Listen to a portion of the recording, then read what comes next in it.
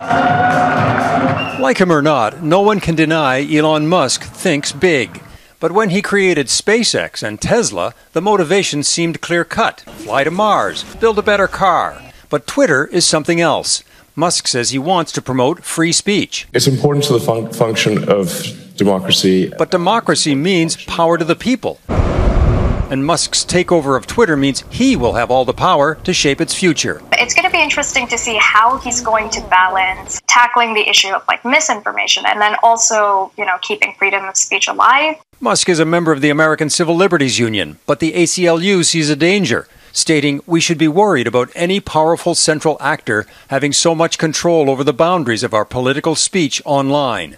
So will freer speech mean more disinformation and hate speech? This stuff exists there now. Carmen Celestini studies hate and social media.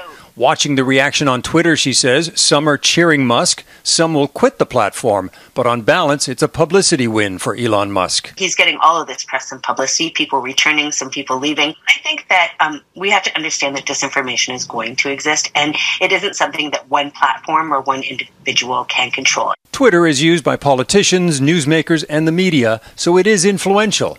But it's not the most far-reaching social media. Facebook has almost 3 billion monthly active users. Twitter ranks 15th, far behind the likes of WhatsApp and Instagram. Beyond the media and politicians, it doesn't have that much clout around the world. It has high-profile clout, and that's a very different thing, which is why it's valuable. But it's not as big as people think it is, and that's what he's got to work on, is growing it. Many of the biggest companies have turned themselves into media giants. Apple TV, Amazon Prime, and now Musk with Twitter. The sales pitch may be for free speech, but it's also business. If you have access to people's eyeballs, whether it's Facebook, Instagram, whatever, you do have access to people's dollars and their wallets. Elon Musk promises to bring greater transparency to Twitter. Many users are just waiting to see clearly what he plans to do with it. Eric Sorensen, Global News, Toronto.